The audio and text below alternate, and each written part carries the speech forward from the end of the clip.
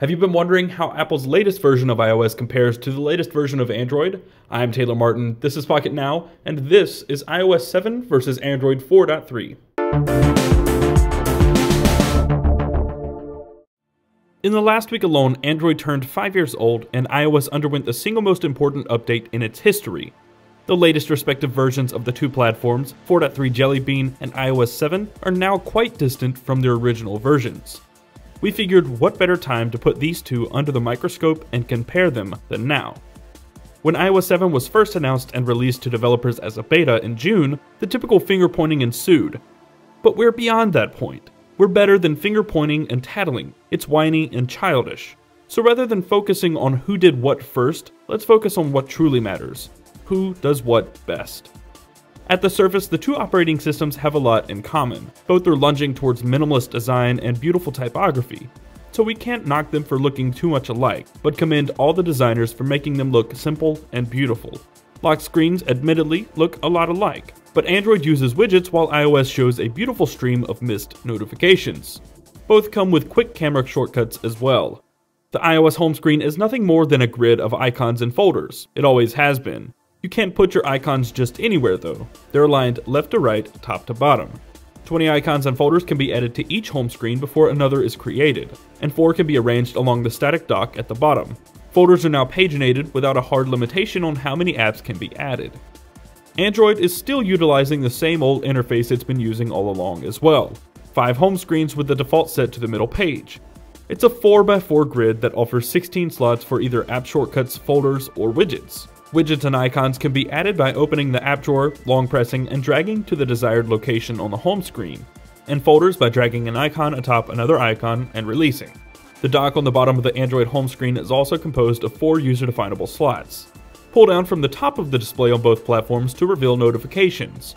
Notification Center on iOS 7 was given a significant facelift with the Today view for calendar and stocks. Dismissing notifications in Android, however, is much easier. Simply flick left to right or hit the Dismiss All button. In Notification Center, you must choose each section of notifications at a time by hitting the tiny clear button twice. Android still does notifications better. The status bar indicates that you have notifications waiting to be attended to, and notification previews are much less obtrusive. iOS's banner notifications continue to cover UI elements, though a simple upward flick will dismiss the banner. But the notifications are still disjointed. Badge notifications are very loosely tied to what's in Notification Center, but a badge indicating pending notifications for a specific app does in no way entice us to pull down the notification shade.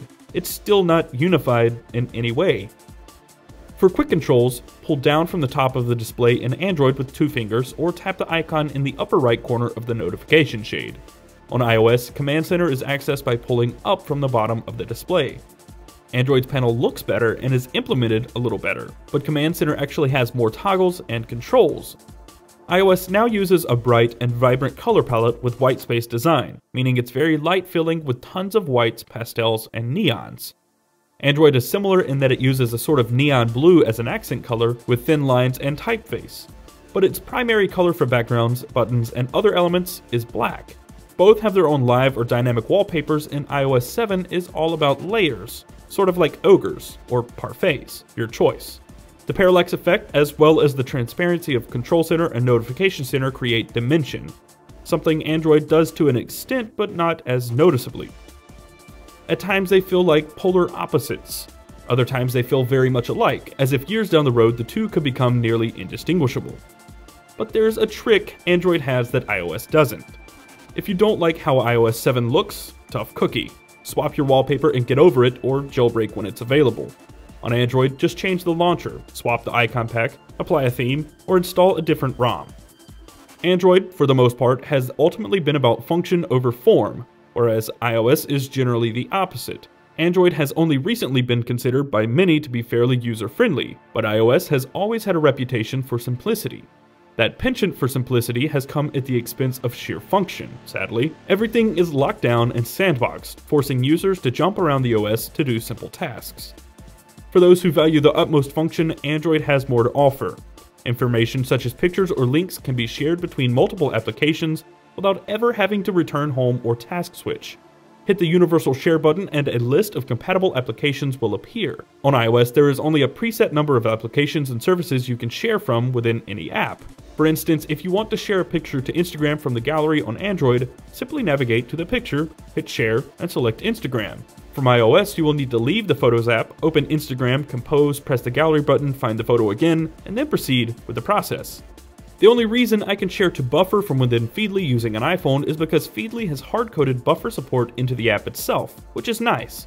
But if I want to share something from within Safari to Buffer, say a link and a quote from the article, I have to copy the link, switch to Buffer, switch back to Safari, copy the quote, switch back to Buffer one more time, paste, and Buffer.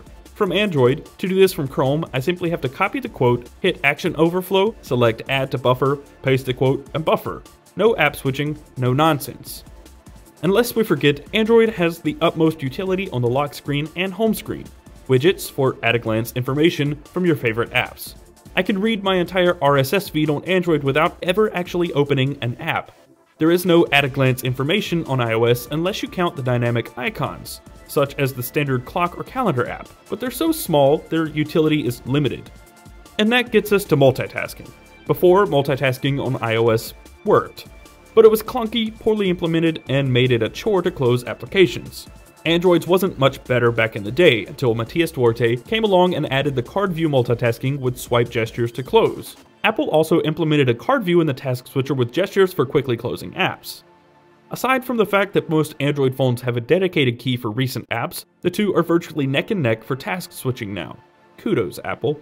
Their respective ecosystems and application catalogs can't go unstated either. Those play a major part in functionality as well. Google has a broader online ecosystem which can be accessed on either platform, almost in its entirety. Gmail, Calendar, Contacts, Google+, Drive, Play Movies and TV, YouTube, and much more. But using Google services on its own platform is rewarding. You don't get that level of integration or polish offered by the native Gmail app on Android with Gmail on iOS. Apple's ecosystem has the heavyweight iTunes, iCloud, and one of the richest selections of digital content available. Both are easy to get sucked into and difficult to get out of. But we can try to break down the massive application support for both. Major titles and developers often provide support for both platforms. As of July, Google Play offered over 1 million applications and games. Apple's App Store reportedly passed the 950,000 app threshold just 2 days ago. If you can tell a difference in the quality or quantity of either just by sifting through them, you're not human. iOS typically has more game support, but Android's store is also filled with lots of customization software, wallpapers, icon packs, themes, launchers, etc. Then there's Siri and Google Now. Both are easy to access and tied to the home button, but the general consensus is that Google Now is more useful in many ways. Both can be used to compose emails, texts, and make requests about the area around you, where to shop, where to get food, movie times, etc. But Google Now provides information without user input. It learns you. And if you don't like speaking to your phone, you can simply type a request into Google Now. But Siri's latest tricks, such as hardware control, is certainly noteworthy. Finally, performance. iOS really hasn't had performance problems ever, of which we can recall at least.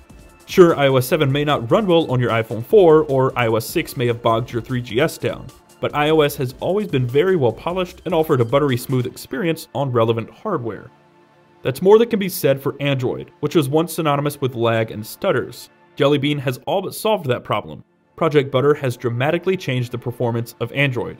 It's smooth and now offers similar performance to what many have grown to expect from other platforms, like Windows Phone or iOS. So we leave you with a question to end all questions: Jelly Bean or iOS 7? Normally, I would give you a definitive answer, but that wouldn't be fun, now would it? So we'll say this: for simplicity and reliability, we give it to iOS 7, but for customizability, functionality, and appearance, Android Jelly Bean takes the cake. That's going to do it for this video. If you enjoyed it and would like to see more videos like this one in the future, be sure to let us know by clicking the thumbs up button below and subscribing. Find us in all the usual places: Twitter, Google+, and Facebook at Pocketnow. You can find me on Twitter at CasperTech. I'm Taylor Martin, and I will see you next time.